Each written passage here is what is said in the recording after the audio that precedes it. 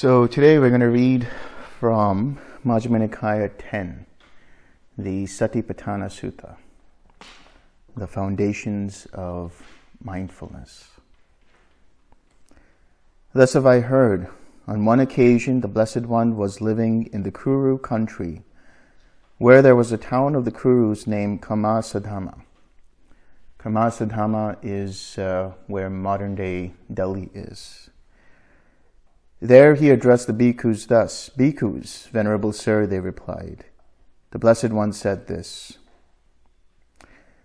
"Bhikkhus, this is the direct path for the purification of beings, for the surmounting of sorrow and lamentation, for the disappearance of pain and grief, for the attainment of the true way, for the realization of Nibbana, namely the four foundations of mindfulness."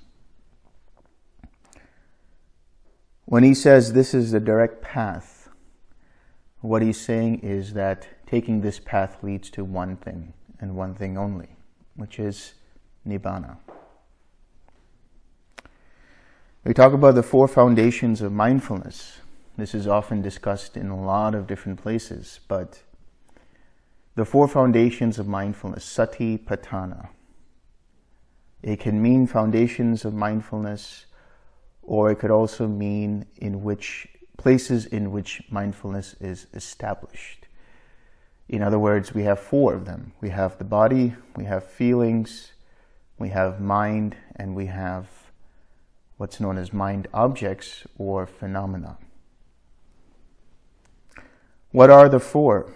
Here, bhikkhus, a bhikkhu abides contemplating the body as a body, ardent, fully aware and mindful, having put away covetousness and grief for the world.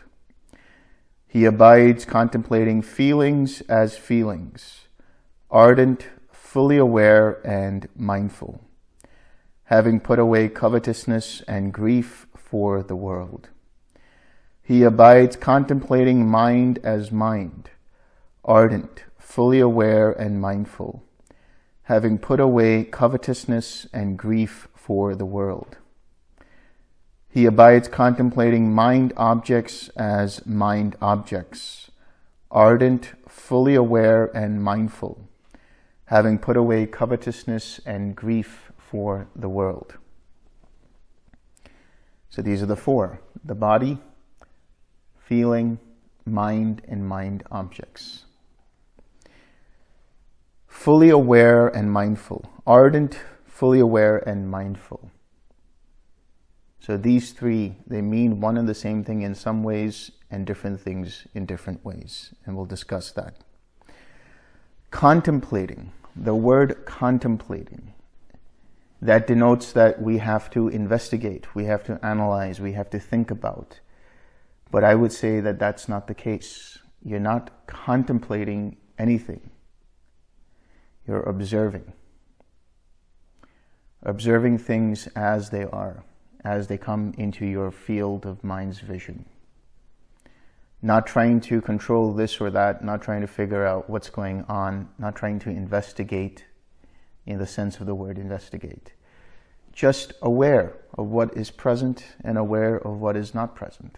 That is, when you recognize, that is the first step of the 6 R's. When you recognize, that's when you bring up mindfulness. You have recognized what is aware, what is present, and you have recognized what is not present. When your mind is distracted, you have recognized mind is distracted, and that the mind is no longer on its object of meditation. You don't have to further investigate beyond that. What is the cause of this distraction? Where did this distraction come from? Why am I distracted? What kind of distraction is it? Mind is distracted. That's all you need to know. And then you use the rest of right effort to come back to your object. You recognize, you release your attention from it, you relax, you re-smile, and you return. And you repeat whenever you get distracted. So having put away covetousness and grief for the world, having put away covetousness and grief for the world. Covetousness here is sensual desire, sensual craving. And grief here is aversion, ill will, irritation, being upset by something. You have let go of those when you are mindful. When you become mindful, recognizing that there is present a hindrance, and then by doing so, you are cutting off that flow of covetousness, cutting off that flow of grief, cutting off that flow of sensual desire and of aversion. And how, bhikkhus, does a bhikkhu abide contemplating the body as a body? So now this is one of the first ways that the Buddha talks about when contemplating, when observing body as body, when understanding body as body, when being aware of body as body. So this is the first step, which is mindfulness of breathing. First of all, let's clear up one thing. The way the Buddha has described the four foundations of mindfulness are not steps. They are different ways in which the mind becomes mindful of something. Can be mindful of the body, can be mindful of feeling, can be mindful of mind, can be mindful of phenomena, depending upon where the mind's attention moves. We talk about mindfulness as remembering to observe how mind's attention moves from one thing to the other. We're going to break that apart and understand it even deeper as we progress. But understand, all we are doing is observing. Mind is now paying attention to a bodily feeling. Mind is now paying attention to a mental feeling. Mind is now paying attention to mind being in this state of mind. Or mind is paying attention to that there is present a hindrance, and so on. So that's all. It's not like you have to first be mindful of the body and then be mindful of the mind or the feeling, and then be mindful of mind, and then be mindful of mind objects. The Buddha is just listing them out from order of what is coarse all the way to what is subtle. So it's not a step-by-step process. It's just categorizing it for your understanding. So what he's talking about here are different ways in which the mind becomes mindful of body. The different ways in which mind becomes mindful of feeling. Mind becomes mindful of mind and of phenomena. So in one case, there's mindfulness of breathing. And how, bhikkhus, does a bhikkhu abide contemplating the body as a body? Here, a bhikkhu gone to the forest or to the root of a tree or to an empty hut sits down. Having folded his legs crosswise, set his body erect, and established mindfulness in front of him, ever mindful he breathes in, mindful he breathes out. Breathing in long, he understands, I breathe in long. Or breathing out long, he understands, I breathe out long. Breathing in short, he understands, I breathe in short. Or breathing out short, he understands, I breathe out short. He trains thus, I shall breathe in, experiencing the whole body. He trains thus, I shall breathe out, experiencing the whole body. He trains thus, I shall breathe in, tranquilizing the bodily formations. He trains thus, I shall breathe out, tranquilizing the bodily formations. Just as a skilled lathe operator or his apprentice, when making a long turn, understands, I make a long turn. Or when making a short turn, understands, I make a short turn. So too, breathing in long, a bhikkhu understands, I breathe in long, and so on. And he thus trains, I shall breathe in or breathe out, tranquilizing the bodily formations. Nowhere here does it say that the person, the one who's meditating, is controlling the breath. Nowhere here does it say anything about observing the breath in such a way that you're focusing here on the nostril or just below the nostril. It doesn't say anything about that. Just observing how breath is happening.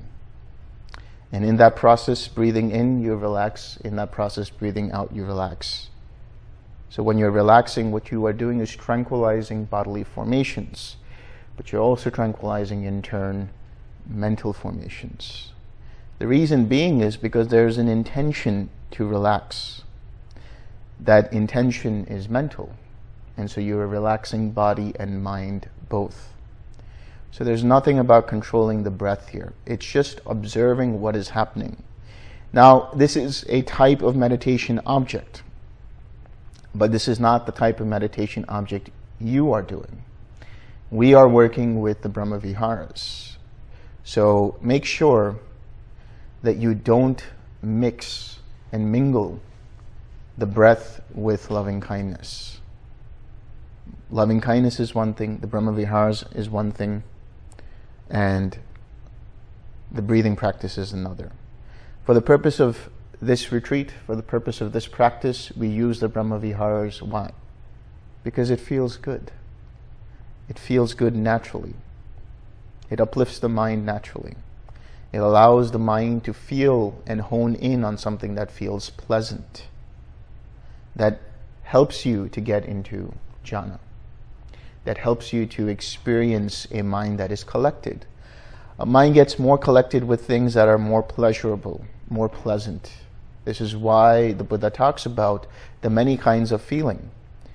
There are up to 108 different types of feeling, and in some cases they have to do with the mind, or in some cases they have to do with the body, or bodily experiences. But jhana, the experience of jhana, is a pleasant feeling beyond sensual pleasures. The Brahma Viharas also are mental, pleasant experiences beyond the sense pleasures. The feeling of loving kindness feels good, and because of that, the mind wants to stay with it. And it stays with it for longer periods of time. So this mindfulness of breathing is one way of understanding body as body. But it's not the practice we're doing right now. But just for the purposes of understanding, here it is. And so then he talks about the insight about this. He says, in this way he abides contemplating the body as a body internally, or he abides contemplating the body as a body externally, or he abides contemplating the body as a body both internally and externally. So what is internally? It's your own body, observing how the body is internally.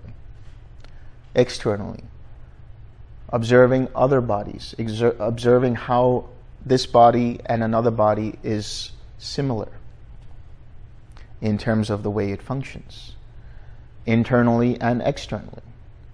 So you're observing how body is just body. There's no sense of self there. You're just seeing body as body, the arising and passing away of body, which is the next insight. Or else he abides understanding in the body its nature of arising, or he abides understanding in the body its nature of vanishing, or he abides understanding in the body its nature of both arising and vanishing. What is he seeing here? He's seeing dependent origination. He's seeing how the body arises dependent upon factors. And when you take away those factors, the body ceases. What is the body dependent upon?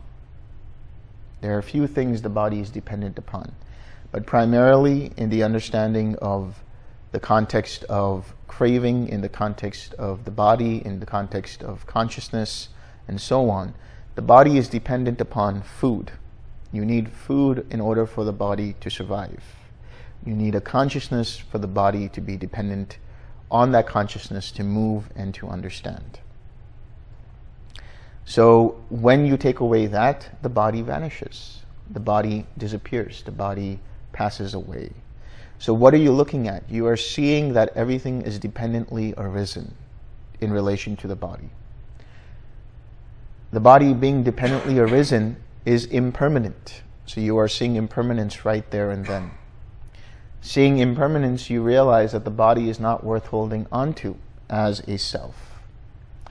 Because holding onto it, when the body changes, if the body experiences something pleasant or unpleasant or neutral, it keeps changing. So expecting the body to be the same is a fool's errand, because the body is always changing. Even on the microscopic level, the body is always changing. So if the body is always changing, how can you take that as self? How can you take it personally? It's arising and passing away dependent upon causes and conditions. That's dependent upon the weather, that's dependent upon food, that's dependent upon hydration, that's dependent on so many different things in relation to the body. So having seen this, the mind becomes equanimous. And so that's where the Buddha says, or else mindfulness that there is body is established in him to the extent necessary for bare knowledge and mindfulness. In other words, there is the bare awareness that is seeing things as they are. Here is present this body in this state, having equanimity. That equanimity means that you are not affected one way or the other. You're not taking personal the body that causes you to experience pleasant experiences, which then you crave for, and you get pulled in that direction. Or it causes you painful experiences, which then you crave, you have aversion towards. And then that causes you to have resistance and tighten up the mind even further. Or just simply identify with the body when it's neutral. So this is equanimity, seeing the body as it is. And he abides independent, not clinging to anything in the world. That is how a bhikkhu abides, contemplating the body as a body. He abides independent, not clinging to anything in the world. Not clinging to anything in the world. That means not identifying with anything in the world, not taking it personally. Seeing the body as not self. Again, bhikkhus, when walking, a bhikkhu understands, I am walking. When standing, he understands, I am standing. When sitting, he understands, I am sitting. When lying down, he understands, I am lying down. Or he understands accordingly, however his body is disposed.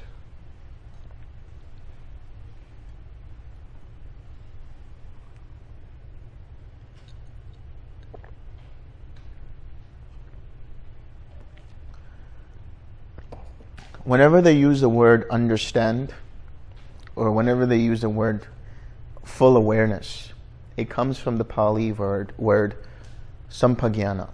Sampagnana means clear comprehension. That's it. Just observing, just comprehending what is happening in that moment. It's not trying to say, okay, while I'm walking, I'm paying attention to how I'm walking.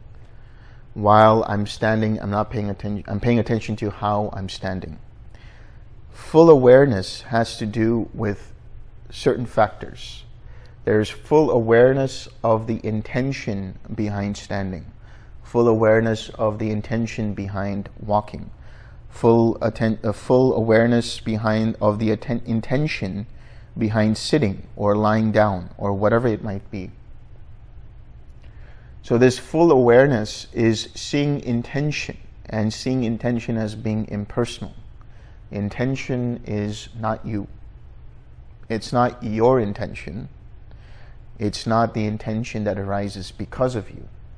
The intention arises dependent upon contact, dependent upon what is arising through the links of dependent origination. We're going to go into dependent origination tomorrow in full swing, but this is starting to help you understand how mindfulness allows you to observe, or remember to observe, how mind's attention moves from one thing to the other. This is seeing dependent origination.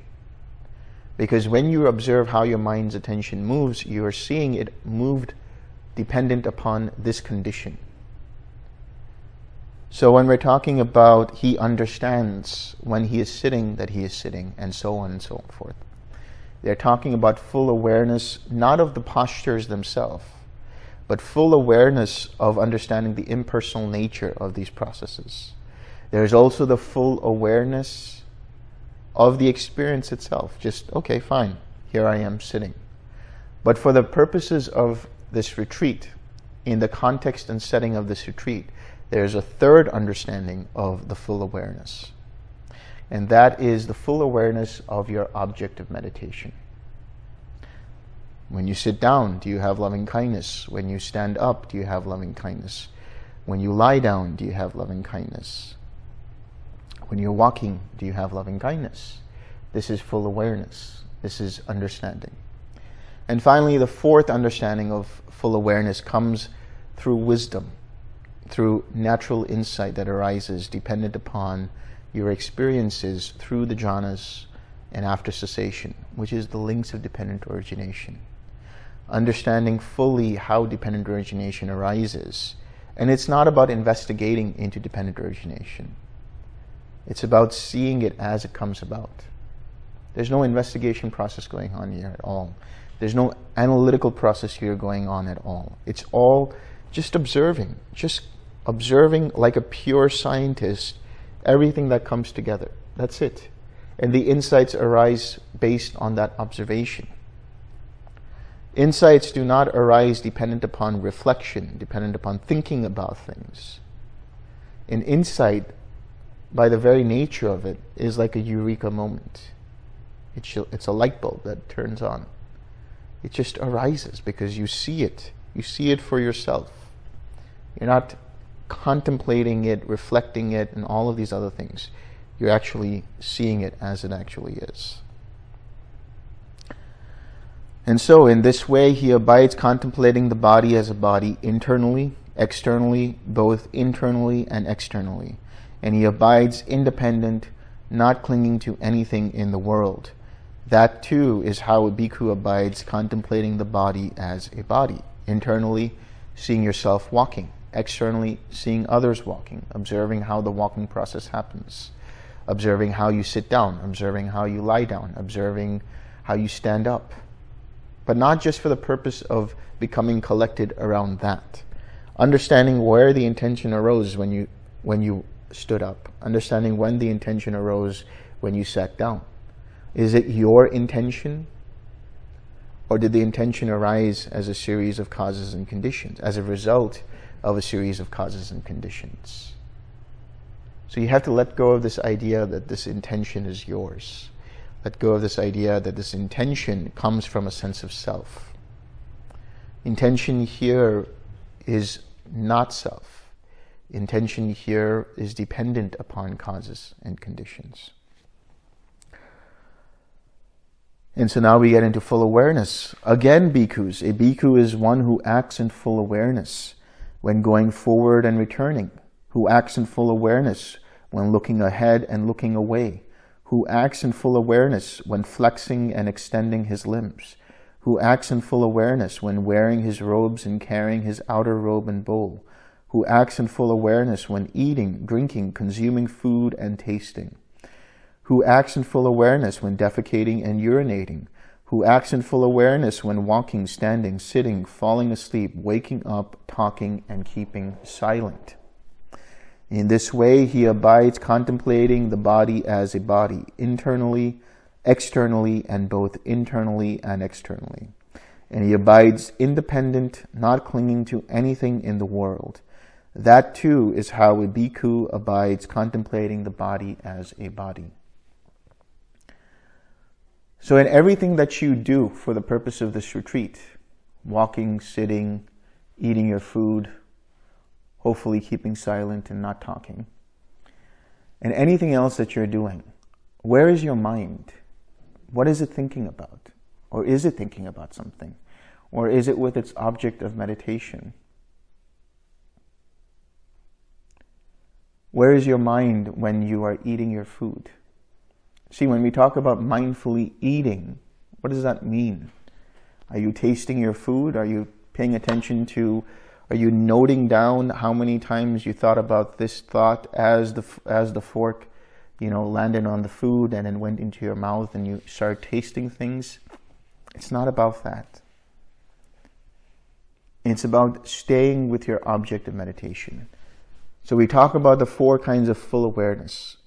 In the practice that we're doing, we're talking about the third, which is in relation to staying with your object of meditation.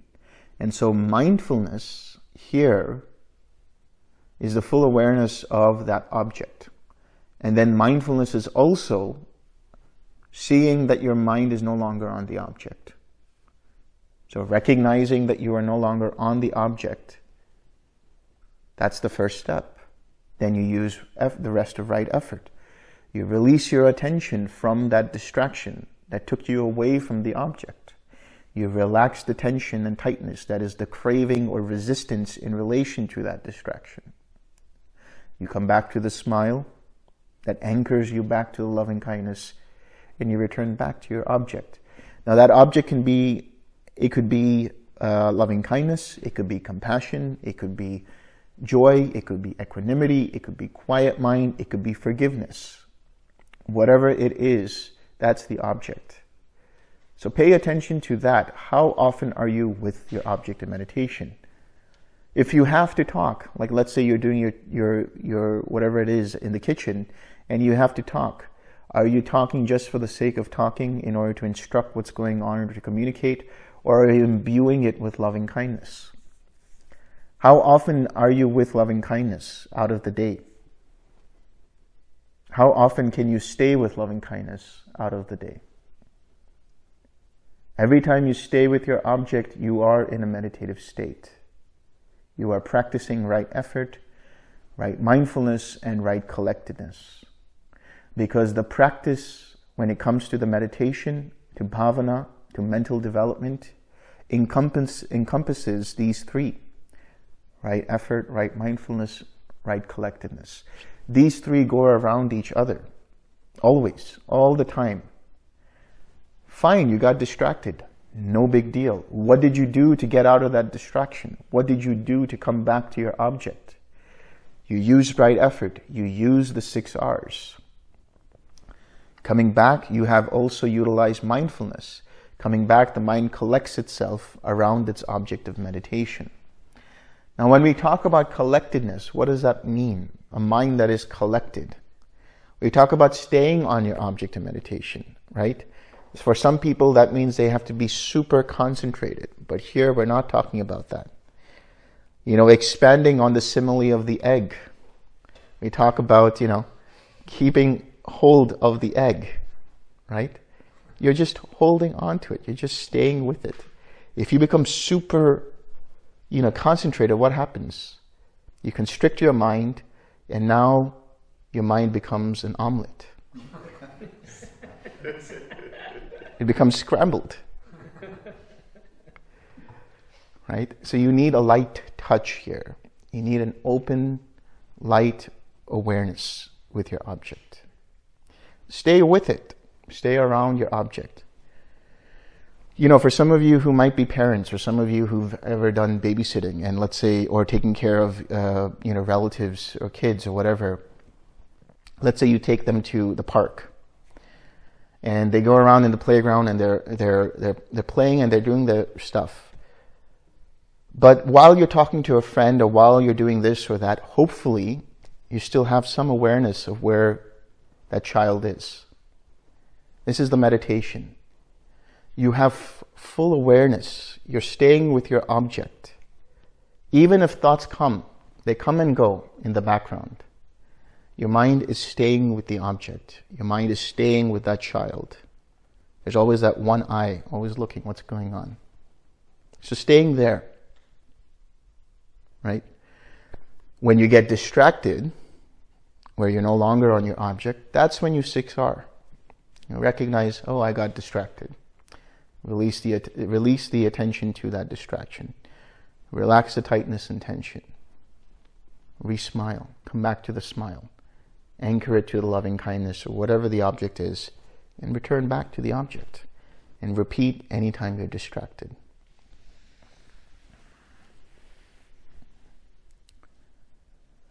Now, the next part is what's known as the foulness meditation, the asubha practices.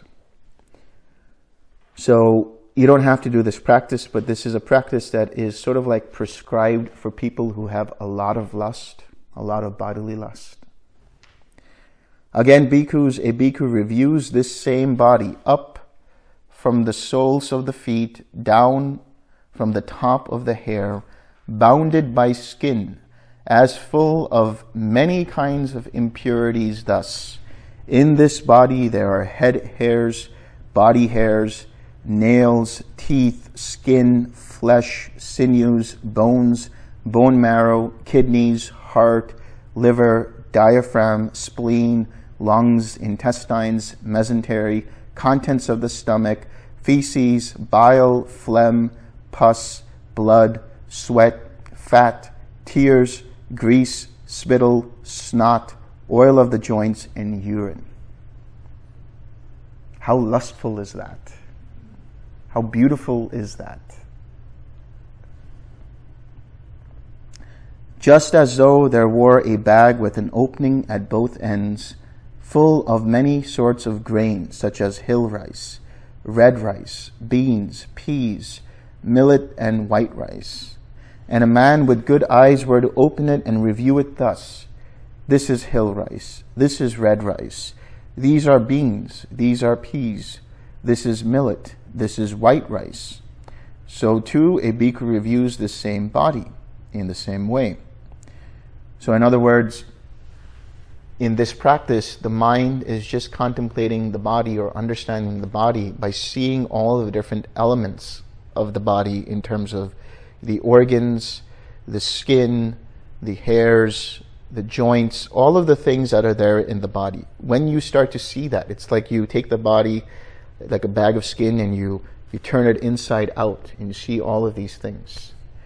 So now you no longer have lust for these bodily feelings. You no longer have lust for seeing a beautiful person in front of you, because you realize that they're all comprised of all of these things in the body. So now the lust for the body starts to dissipate. So this is a prescriptive meditation for people who have bodily lust. And so in this way he abides, contemplating the body as a body, internally, externally, and both internally and externally. And he abides independent, not clinging to anything in the world. That too is how a bhikkhu abides, contemplating the body as a body. Again, bhikkhus, a bhikkhu reviews the same body, however it is placed, however disposed, by way of elements thus. In this body there are the earth element, the water element, the fire element, and the air element. Just as though a skilled butcher or his apprentice had killed a cow and was seated at the crossroads with it cut up into pieces. So too a bhikkhu reviews this same body by way of elements thus. In this body there are the earth element, the water element, the fire element, and the air element. So when we talk about the elements, we can refer to them as seeing this body made up of different molecules, different states of matter. The earth element is the solid state of matter. The water element is the liquid state of matter. The air element is the gaseous state of matter. And the fire element is the heat, the temperature of the body, the plasma state of matter. So plasma in terms of heat and fire energy, not in terms of the blood. So you see that the body is just made up of molecules. And once you start to see this, how do you take that personally? You realize that these same molecules that make up the earth element, or whatever is solid, is the same as this body. Whatever is the external water element that is liquid is the same as what is part of this body. Likewise with the air, likewise with heat or fire. So you stop taking this body personally. You start to realize that it's made up of tiny molecules and atoms. Seeing this, you realize that this body arises and passes away dependent upon inputs. So the cells change and decay according to inputs. The atoms, the atomic structure of the body changes. However minutely, it continues to change. So you see the impermanent nature of this body. Seeing the impermanent nature, you stop taking it as self. You stop taking it personally. And so in this way, he abides contemplating the body as a body, internally, externally, and both internally and externally. And he abides independent, not clinging to anything in this world. That too is how a bhikkhu abides contemplating the body as a body. Finally, the 9 charnel ground contemplations. Again, bhikkhus, as though he were to see a corpse thrown aside in a charnel ground, 1, 2, or 3 days dead, bloated, livid, and oozing matter, a bhikkhu compares this same body with it thus. This body too is of the same nature. It will be like that. It is not exempt from that fate. If you guys ever have a chance to go to India, and if you ever have a chance to go to Benares or Varanasi, there's a lot of charnel grounds over there. And you can see different kinds of dead corpses.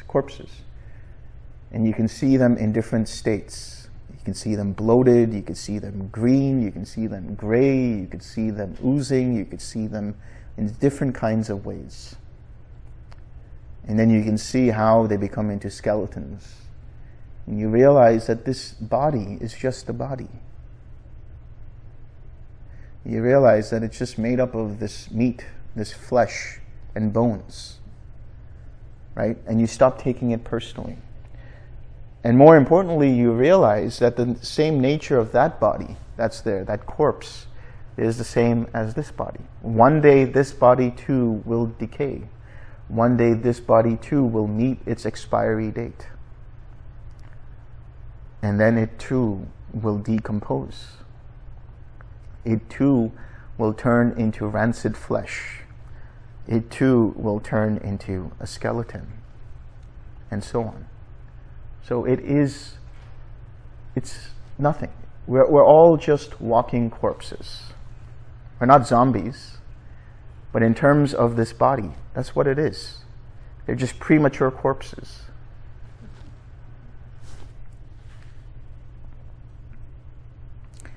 In this way, he abides contemplating the body as a body, internally, externally, and both internally and externally. And he abides independent, not clinging to anything in the world. That too is how a bhikkhu abides contemplating the body as a body. Again, as though he were to see a corpse thrown aside in a charnel ground, being devoured by crows, hawks, vultures, dogs, jackals, or various kinds of worms, a bhikkhu compares this same body with it thus. This body too is of the same nature. It will be like that. It is not exempt from that fate. That too is how a bhikkhu abides contemplating the body as a body. Again, as though he were to see a corpse thrown aside in a charnel ground, a skeleton with flesh and blood, held together with sinews, a fleshless skeleton smeared with blood, held together with sinews, a skeleton without flesh and blood, held together with sinews. So these are the different stages of decay of the body. Disconnected bones scattered in all direction. Here a hand bone, here a foot bone, here a shin bone, here a thigh bone, here a hip bone, here a backbone, here a rib bone, here a breastbone, here an arm bone, here a shoulder bone, here a neck bone, here a jawbone, here a tooth, here the skull. So what is yourself? Which of these bones is yourself? Is it just bones? That's it. A bhikkhu compares this same body with it thus. This body too is of the same nature. It will be like that. It is not exempt from that fate. That too is how a bhikkhu abides contemplating the body as a body. Again, as though he were to see a corpse thrown aside in a charnel ground, bones bleached white, the color of shells, bones heaped up, bones more than a year old, rotted and crumbled to dust. A bhikkhu compares this same body with it thus. This body too is of the same nature. It will be like that. It is not exempt from that fate. In this way, he abides contemplating the body as a body internally, or he abides contemplating the body as a body externally, or he abides contemplating the body as a body both internally and externally, or else he abides contemplating in the body its nature of arising, or he abides contemplating in the body its nature of vanishing, or he abides contemplating in the body its nature of both arising and vanishing. Or else mindfulness that there is a body is simply established in him to the extent necessary for bare knowledge and mindfulness. And he abides independent, not clinging to anything in the world. And that too is how a bhikkhu abides contemplating the body as a body. Now we will get into feeling, into Vedana.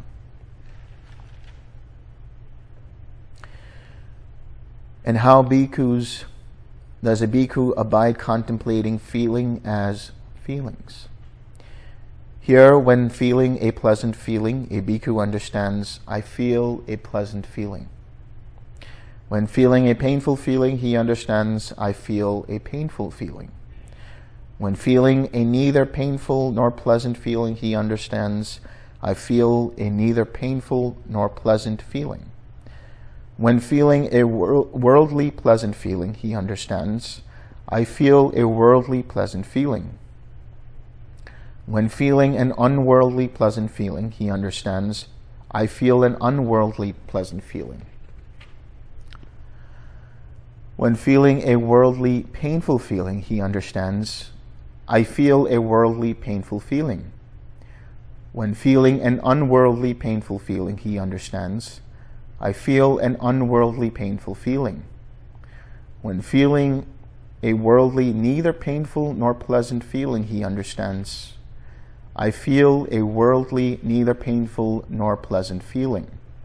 When feeling an unworldly neither painful nor pleasant feeling, he understands, I feel an unworldly neither painful nor pleasant feeling. So we'll take this apart.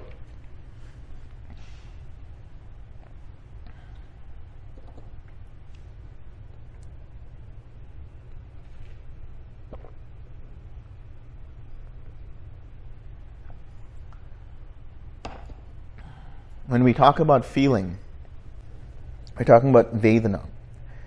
Feeling is any experience that is felt. So that could be any experience that you have. And that feeling can be pleasant, painful, or neutral. So a pleasant feeling is a pleasant experience. Seeing something that makes you happy, makes the mind uplifted. A painful feeling could be a bodily painful feeling or a mental painful feeling. Something that makes you feel aversion or can make you feel aversion. But generally, unpleasant or painful feeling is just a painful feeling. When we talk about dependent origination tomorrow, we will talk about how a pleasant feeling or an unpleasant feeling or a neutral feeling brings up what's known as underlying tendencies. And these underlying tendencies, if clung to, if grasped at, can give rise to full-blown craving or aversion or identification with the process, which can ultimately lead to suffering if not recognized and released and relaxed. So when we talk about a worldly pleasant feeling, what do they mean by that? A worldly pleasant feeling. Any pleasant feeling born of the five physical senses. Seeing something beautiful is a worldly pleasant feeling. Hearing a beautiful symphony, that's a worldly pleasant feeling. Smelling a very beautiful fragrance, that's a worldly pleasant feeling. Tasting some scrumptious food, that's a worldly pleasant feeling.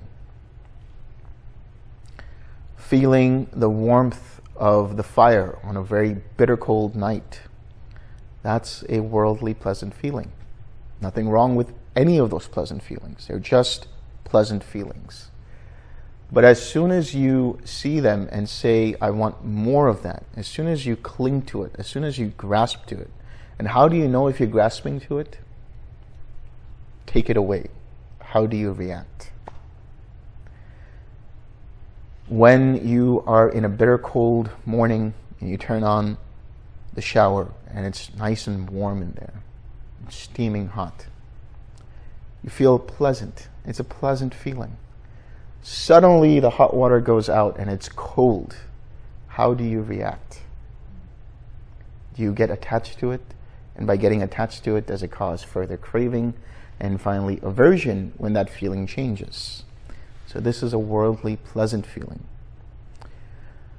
What about a worldly unpleasant feeling? What happens there? It could be back pain. It could be shoulder pain when you're meditating. That's just an unpleasant feeling. But how do you react to that feeling? Do you take it personally and say, I wish this feeling would stop? I wish I could do something about this back pain. If there's something you can do, you make adjustments, sit in a more comfortable position, do whatever you can to get more comfortable. But what about if you're meditating and your sit is really good and then you hear somebody coughing? Disturbs your meditation. That's an unpleasant feeling. Or somebody is walking around, or somebody's turning on the lawnmower outside, or there's a fly in here just buzzing around your head. That can be a distracting experience. So that's an unpleasant worldly feeling. So how do you choose to deal with it? Do you see it for what it actually is? Just an experience, just a feeling. And so if you notice that the mind starts to get irritated by it, starts to get upset by it, starts to wish it wasn't this way, recognize that. Release your attention from that. Relax the tightness and tension. Come back to the smile. Return back to your object. And then repeat whenever you get distracted again. That's it. So what about a worldly neutral feeling? A worldly, neither painful nor pleasant feeling. What would that be? Water at the same temperature of your body. Barely notice it. Yeah, it could be, but you barely notice it. But it's more like indifference. You don't really notice it. Doesn't make a difference to you. But indifference has this quality of wanting to just ignore it. So this is the opposite this is the opposite side of what is known as equanimity. Indifference is a sense of apathy, sense of don't care, could care less, or couldn't care less, or whatever it is. So that kind of apathy is a worldly neutral feeling.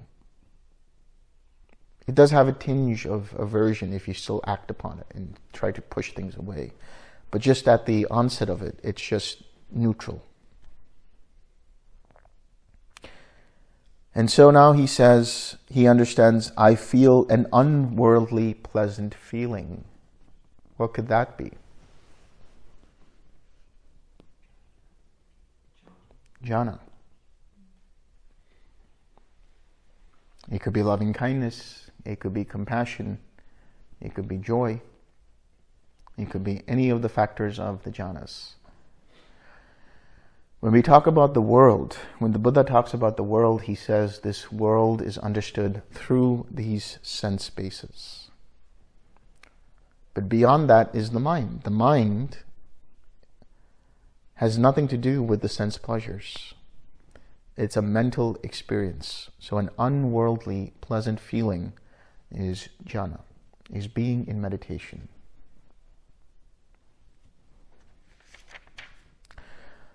What is an unworldly, painful feeling?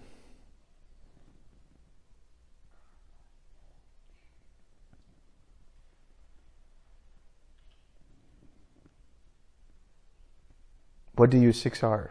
How do you 6R? Why do you 6R? Hindrances.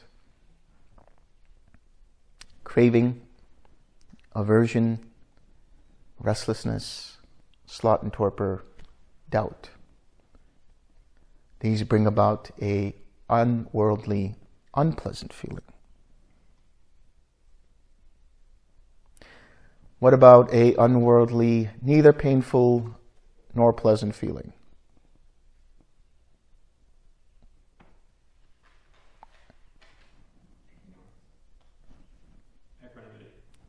Equanimity. When you have equanimity, you are not pulled in one direction or the other. Your mind is filled with balance, clarity, calmness. Just here, present, right here, as things are, not affected one way or the other. This is an unworldly, neither painful nor pleasant feeling. So here, when we're talking about mindfulness, when we're talking about full awareness, you're just aware, okay, here is present a hindrance. Or you're aware, okay, here is present equanimity. Or you're aware, okay, here is present a fly buzzing around. Whatever it is. Okay, here is present, this jhana factor. I'm feeling joy. I'm feeling happiness. I'm feeling tranquility. Whatever it is. But the key here is not to get attached to any of these things, not to resist any of these things, seeing as they are. And so in this way, he abides contemplating feelings as feelings internally, or he abides contemplating feelings as feelings externally, or he abides contemplating feelings as feelings both internally and externally. Internally is for yourself, externally is feelings of others, how others are experiencing things. Or else he abides contemplating in feelings their nature of arising, or he abides contemplating in feelings their nature of vanishing, or he abides contemplating in feelings their nature of both arising and vanishing. How do you understand the impermanence of feelings? Are feelings permanent or impermanent? Why are they impermanent? The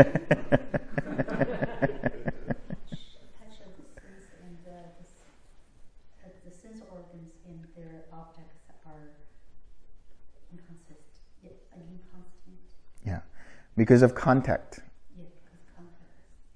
Feeling is dependent upon contact. When we talk about contact, we're talking about when you see something, it's the photons bouncing off of something and then hitting the retina.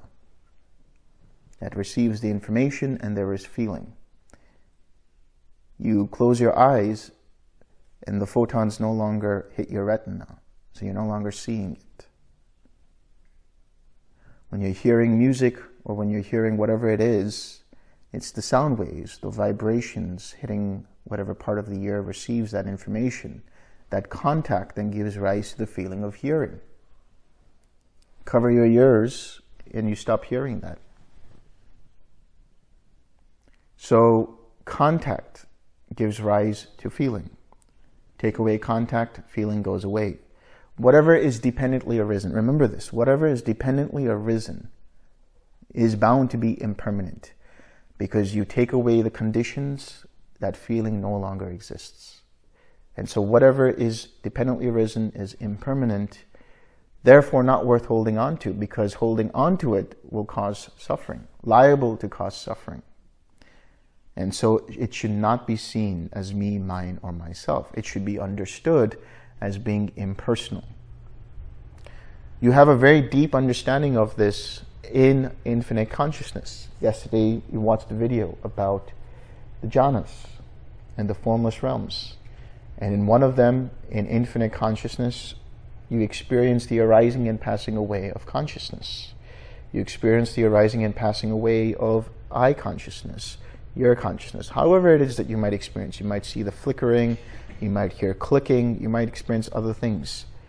You are seeing for yourself how things arise and pass away dependent upon causes and conditions.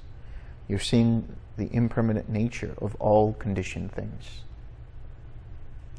Seeing that, you realize that this is tiresome. There's no controller here. I can't control the flickering. I can't control the clicking. It's just happening because of the series of causes and conditions. Seeing this, you don't hold on to anything. And you realize there's no controller here, so you stop taking it personally. What happens then? It gives rise to equanimity at the level of nothingness. So seeing and understanding things as dependently arisen, therefore conditioned, or another way of understanding is everything that is conditioned is impermanent. This perception, this understanding, not the contemplation of it, not the practice of trying to investigate it, just seeing, just observing, understanding it as it happens. That leads to the understanding of suffering, of dukkha. Then that leads to the understanding of anatta, the impersonal nature of things. Seeing this, the mind becomes quiet. The mind experiences equanimity. Experiencing equanimity, the mind then has disenchantment. Disenchantment is where the mind is like Teflon. Everything just glides through the mind, not holding on to anything. You get to a point in your meditation where you're starting to see the percolations of thoughts, and these are formations, these are samskaras or sankharas. And you're starting to understand how thoughts are dependently arisen. So you say, I've seen this before. You have total equanimity, and therefore you don't get caught up in that. And there's a level of just disenchantment. Okay, fine, whatever. And then that leads to dispassion. This dispassion is like you are in a bubble. Being in that bubble, nothing affects you. Completely detached from everything. So when that happens, the mind is utterly quiet, utterly still. And at some point, it ceases. And so there is cessation.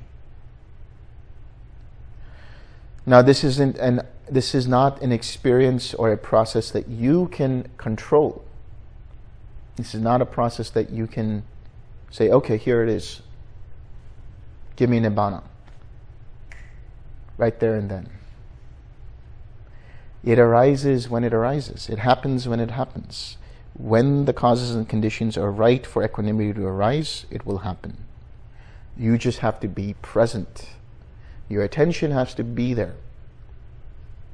I've said this before. I could save you guys 2 hours by just telling you two things. Observe and 6R.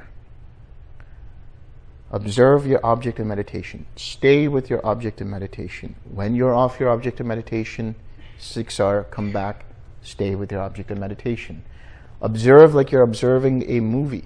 Just watch the movie, see how things unfold. This gives you clarity, this gives you wisdom, this gives you insights. The tranquility part is being collected. The wisdom and insight is observing. Just being aware, just being present. And so then you get the ultimate insight into dependent origination. You see things as they are when they arise. So if you just observe, stay with your object, that's all you got to do. Notice you got distracted, no big deal. Don't beat yourself up for it. 6R, okay, come back. Now you're back and you're staying with your object, continue. It will unfold. It's a natural process that unfolds.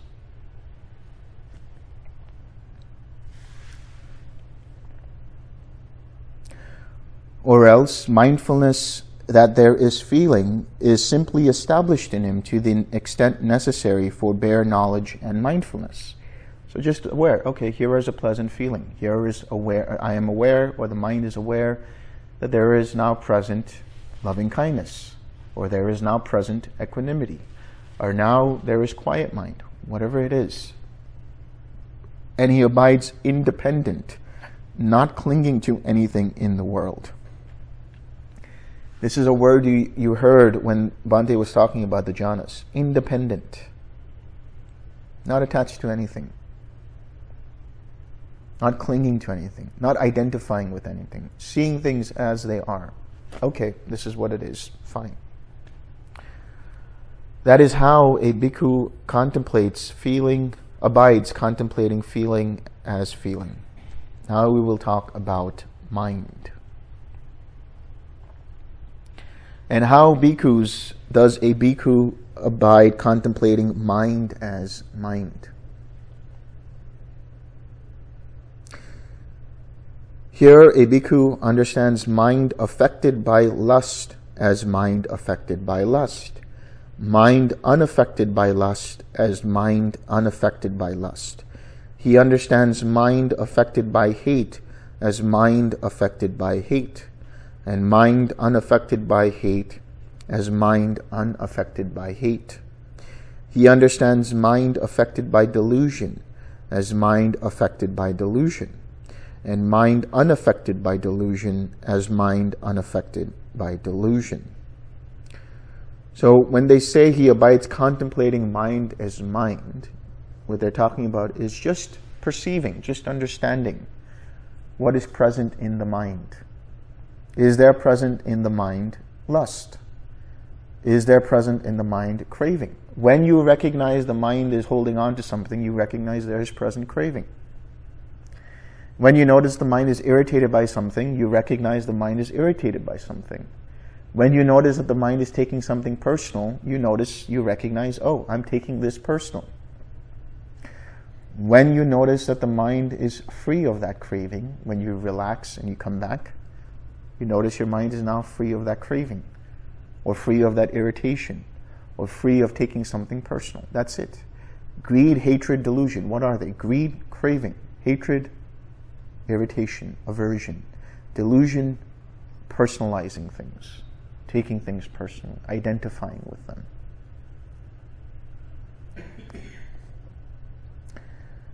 He understands contracted mind as contracted mind, and distracted mind as distracted mind. So, contracted mind, what kind of mind will that be? This is sloth and torpor, a mind that is dull. Distracted mind, what would that be? Restlessness. A mind that has restlessness or even doubt, perplexity. You see, another way of understanding doubt is a mind that is distracted. Because when we see the understanding of the hindrance of doubt, we understand that it has no confidence in what is wholesome and unwholesome. It's unaware of states, unaware of wholesome states. Confused is another way of understanding it. Confused of what is right and wrong. Confused of what is wholesome and unwholesome. So when there is this whole bombardment of thoughts arising, there can arise doubt. Not sure where the mind is right now. But as soon as you recognize you have cut off that, and then you release your attention from that, relax the tightness and tension, come back to the smile, come back to your object. Repeat whenever necessary.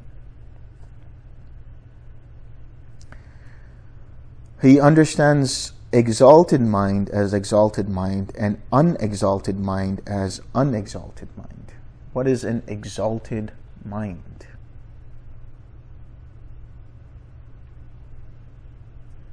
A mind in jhana.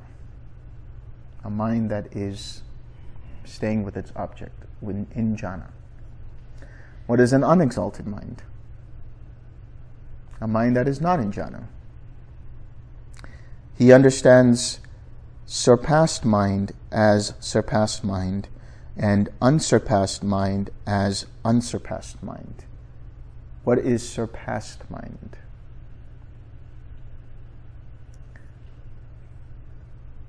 Infinite space, infinite consciousness, nothingness, neither perception nor non-perception.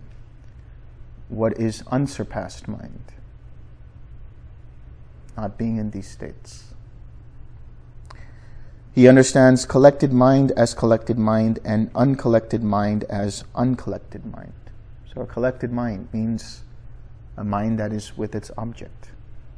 Uncollected distracted, no longer on its object of meditation.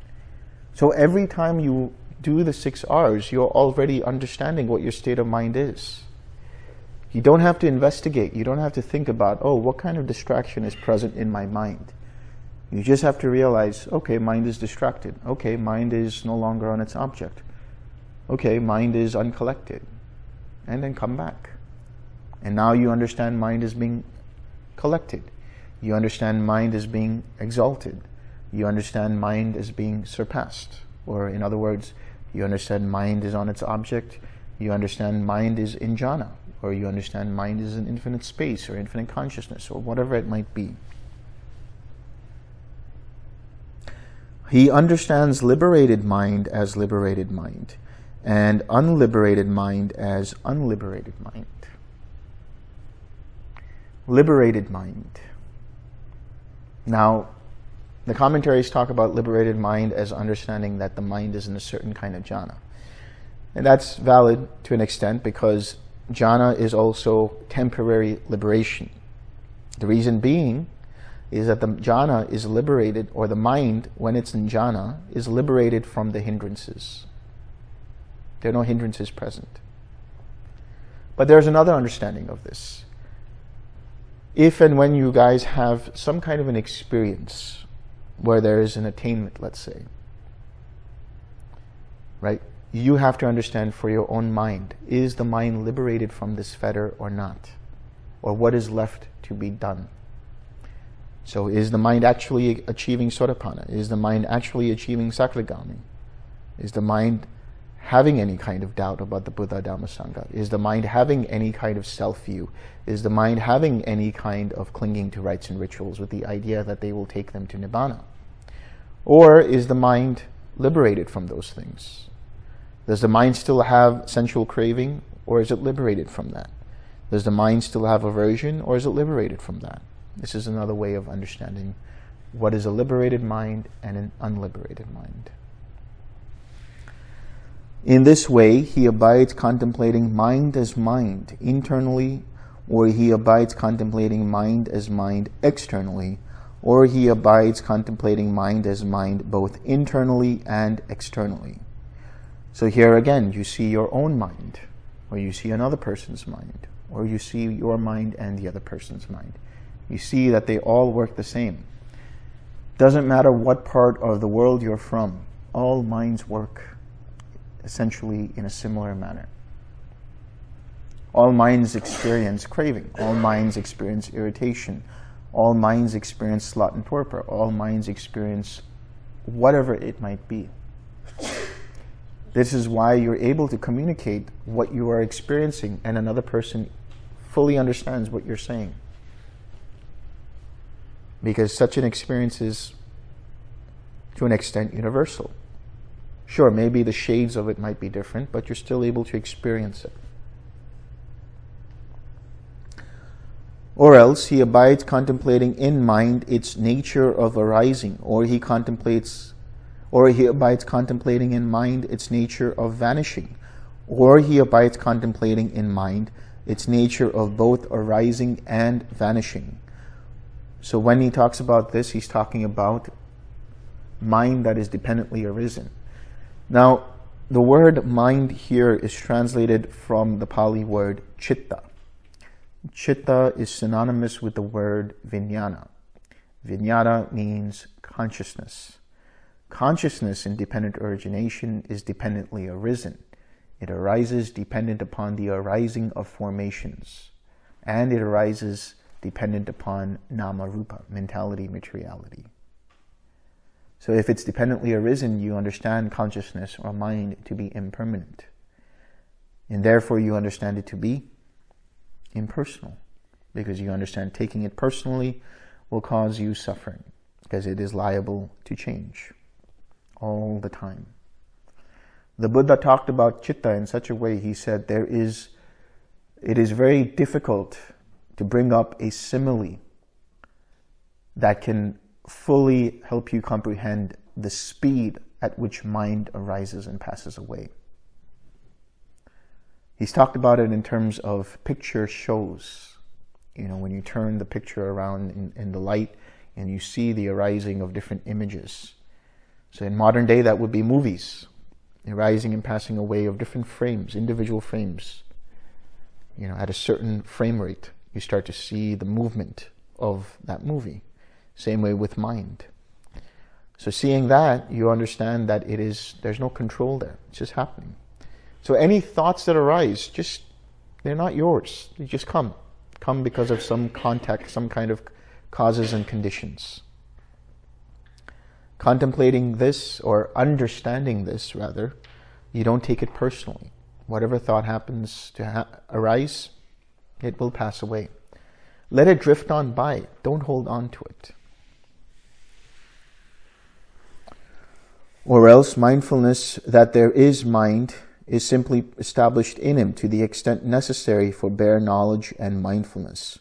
And he abides independent, not clinging to anything in this world.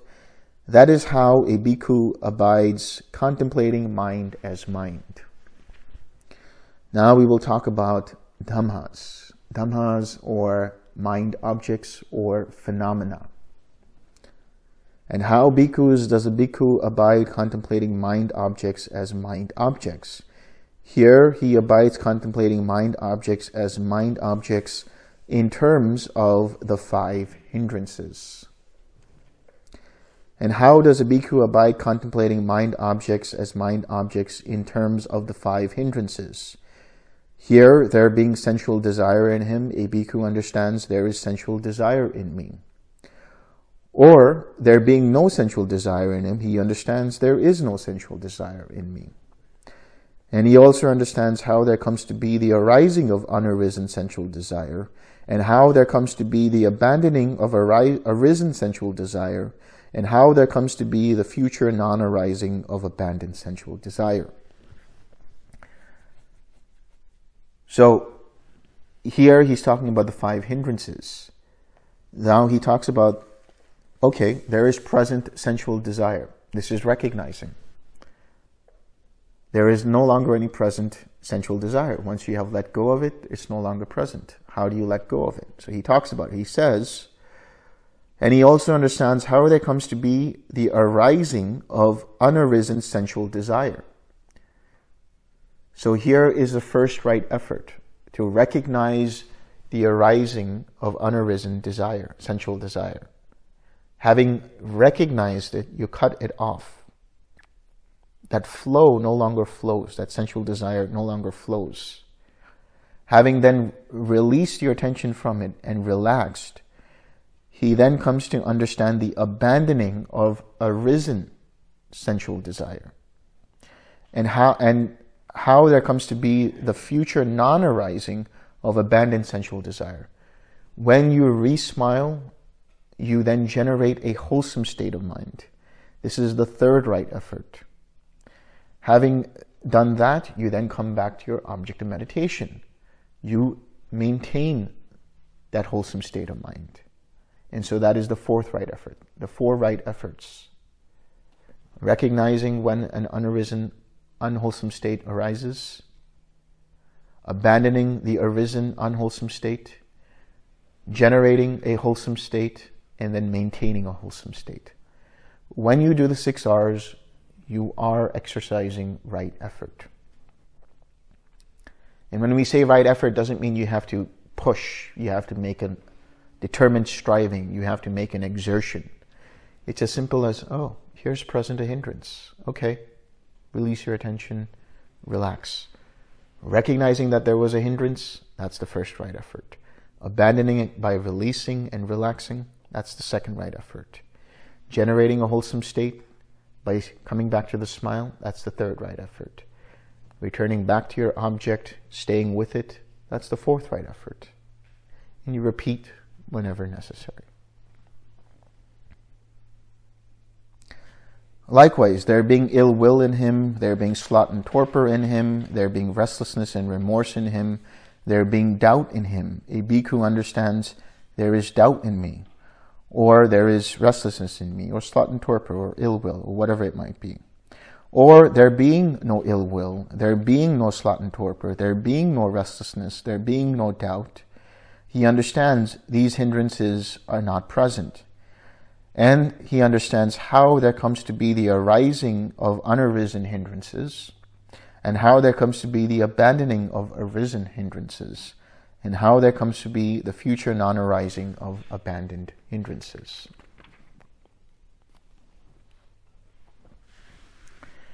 In this way, he abides contemplating mind objects as mind objects internally, or he abides contemplating mind objects as mind objects externally, or he abides contemplating mind objects as mind objects both internally and externally. Or else he abides contemplating in mind objects their nature of arising, or he abides contemplating in mind objects their nature of vanishing, or he abides contemplating in mind objects their nature of both arising and vanishing. Or else mindfulness that there are mind objects is simply established in him to the extent necessary for bare knowledge and mindfulness. And he abides independent, not clinging to anything in the world. This is how a bhikkhu abides contemplating mind objects as mind objects in terms of the 5 hindrances. Again, a bhikkhu abides contemplating mind objects as mind objects in terms of the 5 aggregates affected by craving and clinging. How does a bhikkhu abide contemplating mind objects as mind objects in terms of the 5 aggregates affected by craving and clinging? Here, a bhikkhu understands such is material form, such its origin, such its disappearance, such is feeling, such its form, such its disappearance, such is perception, such its origin, such its disappearance, such are formations, such their origin, such their disappearance, such is consciousness, such its origin, such its disappearance. So the 5 aggregates, you have form, feeling, perception, formations, and consciousness. Understanding when form arises. How does form arise? Form arises, its origin of arising is through food. The body is made up, this body is made up of food. It's made up of nutrition, all kinds of nutrients. These are the nutriments that we're talking about. How does it disappear? It disappears when life is gone from it, and there is no more present any life energy in it. Feeling is dependent upon contact. Perception is also dependent upon contact, because feeling is the experience. Perception allows you to understand what it is that you are experiencing. Feeling allows you to know that there is present this experience. Okay, I am seeing this green leaf. Knowing that it is a leaf and that it is green is perception. Being able to recognize what it is that you are seeing is perception. So when contact arises, that is the eye, so the photon hits or bounces off of that green leaf, comes into the retina, and now you see, there is a seeing of the green leaf. Knowing that that is a leaf and that it is green is the perception tied to the feeling. So these are dependent upon contact. Take away the contact, I close my eyes, I don't see the green leaf. Feeling has disappeared. Or the perception as well has disappeared. Formations. Formations arise dependent upon contact. They also arise dependent upon ignorance. They also arise dependent upon intention. Intention is what drives forward formations. Formations we will talk about when we talk about dependent origination, but just understand they too are dependently arisen. So when formations are dependently arisen, they are also impermanent, and therefore they are to be seen as not me, not mine, not myself. Consciousness arises dependent upon formations. Consciousness also is dependent upon mind and body, mentality, materiality, for it to flow. Take away those, there is no consciousness. So now you also see how consciousness is also impermanent, is also not liable, or rather is liable to suffering, and therefore not worth holding on to, and therefore not to be seen as me, mine, or myself. Now, affected by craving and clinging, what is that part? Affected by craving and clinging, meaning that you are identifying with one or more of these 5 aggregates. You're seeing in some way or another that form or feeling or perception or formations or consciousness is me, or it's mine, or I am them, or they are separate to me, or whatever it might be. Again, bhikkhus, a bhikkhu contemplates or abides contemplating mind objects as mind objects in terms of the 6 internal and external bases. And how does a bhikkhu abide contemplating mind objects as mind objects in terms of the 6 internal and external bases? Here, a bhikkhu understands the I, that's the internal. He understands forms, that's the external. He understands the fetter that arises dependent on both. So there is the I and there is the form. I see the green leaf. The I is the internal. The green leaf is the form, the external. The fetter between the two, what is that? The craving. The craving for it, the identification process with it.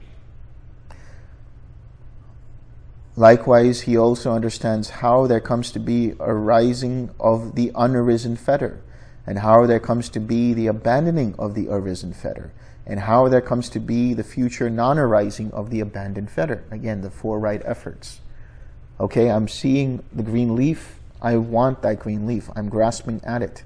I recognize the desire for it, the sensual desire. I release my attention from that, relax the tightness and tension. By recognizing that, I understand that there is present this fetter. By releasing and relaxing, I abandon that fetter. By then re-smiling or bringing up a wholesome state and staying with it, I generate a wholesome state and maintain that wholesome state of mind.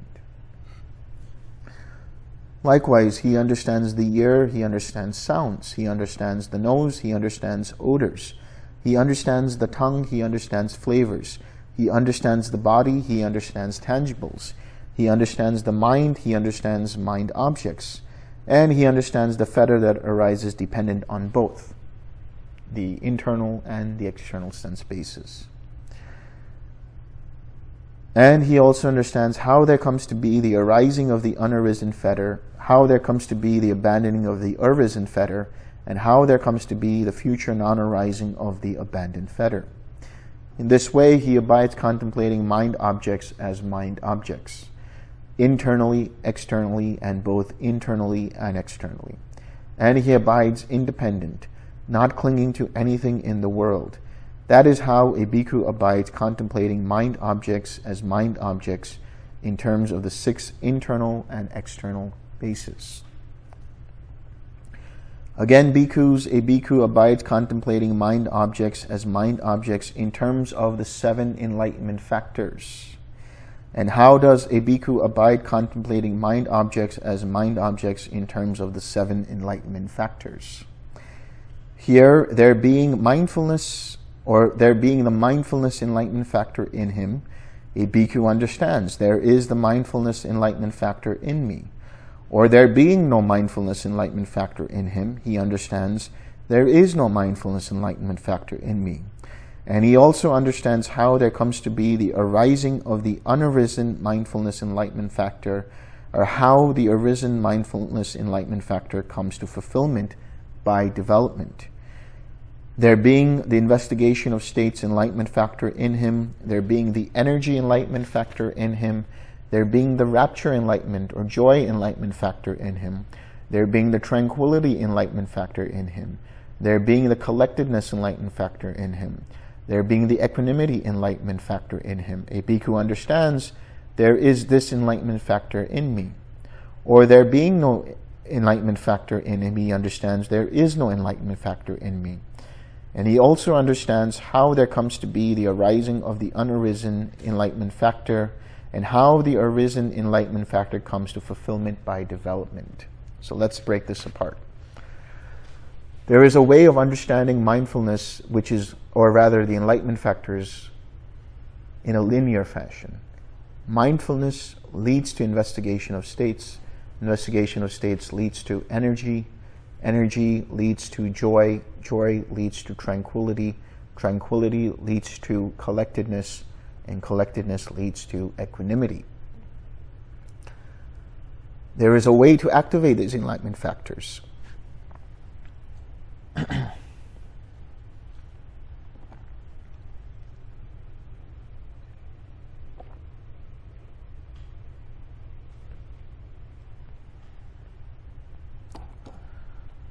When the mind is in samadhi, when the mind is collected, there comes to be these enlightenment factors. When you are in a state of jhana, there is the non-presence of the 5 hindrances, but there is the presence of the enlightenment factors. The enlightenment factors can also be seen in some way as antidotes for the 5 hindrances. For restlessness, you can have tranquility or equanimity. For doubt, you have investigation of states. Now, the word investigation of states doesn't mean that you're trying to analyze what is present and what is not present. It's just knowing. The same way as feeling is the experience and perception is the labeling of what it is as that experience. So seeing a green leaf and then knowing that it is a green leaf. Seeing is the feeling. Knowing that it is a green leaf is the perception. In the same way, mindfulness is knowing that the mind is in this state. Or mindfulness is knowing that the mind is no longer in this state. The perception, the knowing that it is no longer in that state. So mindfulness is aware that the mind has moved. Remembering to observe how mind's attention moves. It has moved somewhere. Now your mind has gone from an undistracted or a collected state to a distracted state. Knowing that the mind is distracted is the investigation of states. But not knowing it is doubt. Doubt is here the misunderstanding or not understanding at all of what is present in the mind, because it is completely here and there. It is perplexed. It has no idea what is going on. But the investigation of states is knowing what is present, understanding what is present. This is why I call investigation of states as understanding in that moment what is present. This is an antidote for doubt. With sensual craving, with sensual desire, equanimity can be an antidote, but also joy can be an antidote. Because that joy is not a joy dependent upon sensual experiences. When you experience a greater joy, which is the mental joy, the joy factor, or the joy factor of jhana, then you feel, or the mind is inclined towards that experience of joy, and it forgets about this lesser joy of sensual desire. So this is another antidote for sensual desire. So with sloth and torpor, what do you need for sloth and torpor? Energy. What is energy? That is effort. Again, that's not striving, that's not pushing, that's not exertion. Just 6Ring that brings up and balances the energy and lets go of the sloth and torpor. So now when you get into quiet mind, what's going to happen? When you get into quiet mind, there's a feeling of boredom.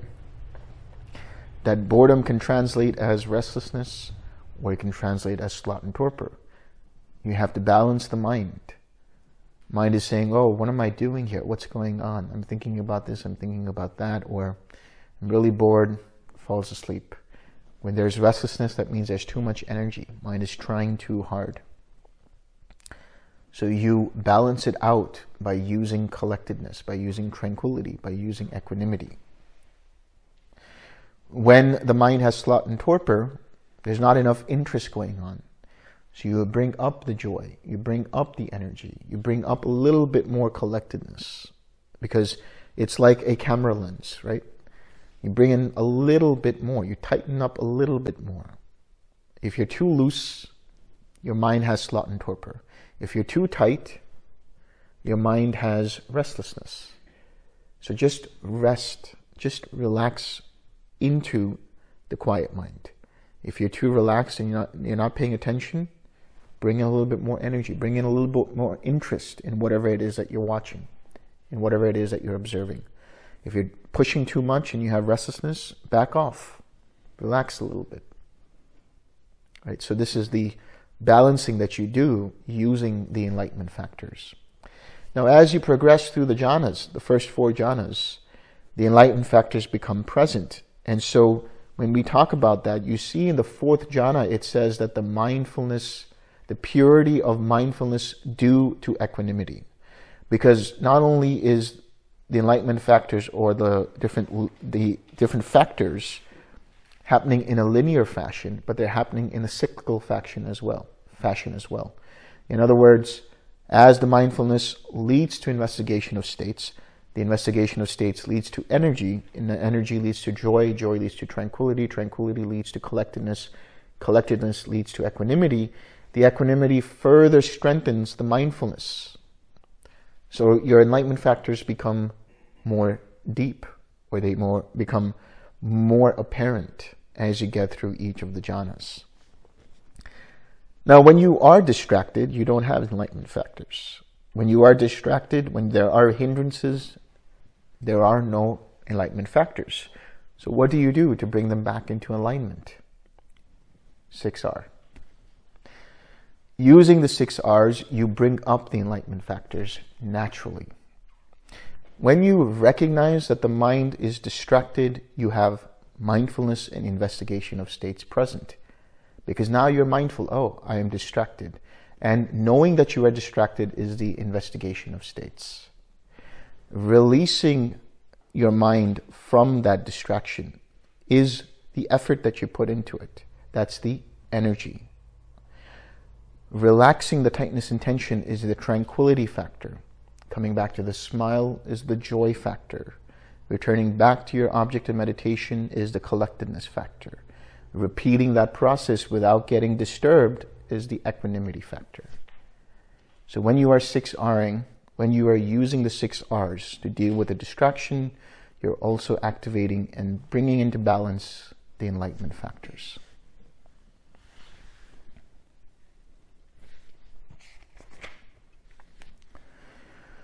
And so in this way, he abides contemplating mind objects as mind objects internally, externally, and both internally and externally. And he abides independent, not clinging to anything in the world. That is how a bhikkhu abides contemplating mind objects as mind objects in terms of the 7 enlightenment factors. Again, a bhikkhu abides contemplating mind objects as mind objects in terms of the 4 noble truths. And how does a bhikkhu abide contemplating mind objects as mind objects in terms of the 4 noble truths? Here, a bhikkhu understands as it actually is. This is suffering. He understands as it actually is. This is the origin of suffering. He understands as it actually is. This is the cessation of suffering. He understands as it actually is. This is the way leading to the cessation of suffering. These are the 4 noble truths. Every time you are aware of a hindrance, you are also aware of the first noble truth of suffering. When you release your attention from that and relax, you have let go of the second noble truth of the origin of that hindrance, which is your attention to it. Releasing your attention to it takes away the fuel for that hindrance. And then you relax the tightness and tension, the craving, and you experience the third noble truth of the cessation of that hindrance.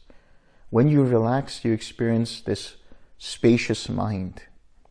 And in that moment, you are experiencing Nibbana. In that moment, you are experiencing the mundane form of Nirodha, the cessation of suffering. And by relaxing and then coming back to the smile and staying with your object, you are fulfilling the cultivation of the 4th noble truth, which is the Eightfold Path. We'll get into the Eightfold Path later, but the heart of the Eightfold Path is right effort. And so the 6 R's, being right effort, allow you to cultivate the Eightfold Path, allow you to understand there is present the 4th noble truth. So the 6 R's not only activate the enlightenment factors, but they also allow you to see the Four Noble Truths as and when they are, presently thus. The hindrance is suffering.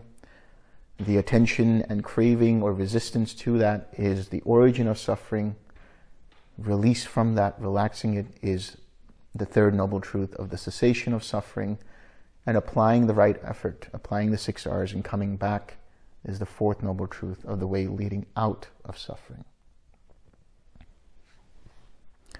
In this way, he abides contemplating mind objects as mind objects internally, or he abides contemplating mind objects as mind objects externally, or he abides contemplating mind objects as mind objects both internally and externally, or else he abides contemplating in mind objects their nature of arising, or he abides contemplating in mind objects their nature of vanishing, or he abides contemplating in mind objects their nature of both arising and vanishing. Or else mindfulness that there are mind objects is simply established in him to the extent necessary for bare knowledge and mindfulness. And he abides independent, not clinging to anything in the world. That is how a bhikkhu abides contemplating mind objects as mind objects in terms of the Four Noble Truths. Bhikkhus, if anyone should develop these 4 foundations of mindfulness in such a way, now when he says this, he's not talking about them using them as meditation objects. He's just saying if you can be mindful, if you can use mindfulness to get collected, if you can use right effort to regain that mindfulness, remembering to observe how your attention moves, having the full awareness of your object of meditation. This is how you develop. And yes, okay, fine, the mind goes to the body, you're seeing body as body. Mind goes to mind object, you're seeing that mind object as mind object. But so long as you 6R, using right effort, and you're able to regain that mindfulness and bring it back to the object of meditation, then that is how you are developing it. If he develops it in such a way for 7 years, one of 2 fruits could be expected for him. Either final knowledge here and now, that is arahatship, or if there is a trace of clinging left, non-return, meaning becoming an anagami. So there could still be some clinging. Let alone 7 years, bhikkhus. If anyone should develop these 4 foundations of mindfulness in such a way for 6 years, for 5 years, for 4 years, for 3 years, for 2 years, for 1 year, one of 2 fruits could be expected for him. Either final knowledge here and now, or if there is a trace of clinging left, non-return. Let alone 1 year, bhikkhus. If anyone should develop these 4 foundations of mindfulness in such a way for 7 months, for 6 months, for 5 months, for 4 months, for 3 months, for 2 months, for 1 month, for half a month, one of 2 fruits could be expected for him. Either final knowledge here and now, or if there is a trace of clinging left, non-return. Let alone half a month, bhikkhus. If anyone should develop these 4 foundations of mindfulness in such a way for 7 days, how many more days do we have left for this retreat? One of 2 fruits could be expected for him. Either final knowledge here and now, or if there is a trace of clinging left, non-return. So it was with reference to this that it was said, bhikkhus, this is the direct path for the purification of beings, for the surmounting of sorrow and lamentation, for the disappearance of pain and grief, for the attainment of the true way, for the realization of Nibbana, namely the 4 foundations of mindfulness. That is what the Blessed One said. The bhikkhus were satisfied and delighted in the Blessed One's words.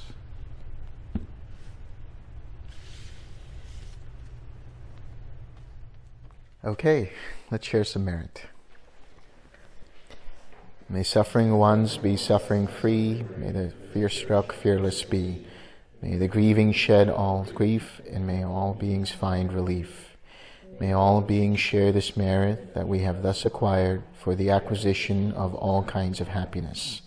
May beings inhabiting space and earth, devas and nagas of mighty power, share this merit of ours. May they long protect the Buddha's dispensation. Sadhu, sadhu, sadhu.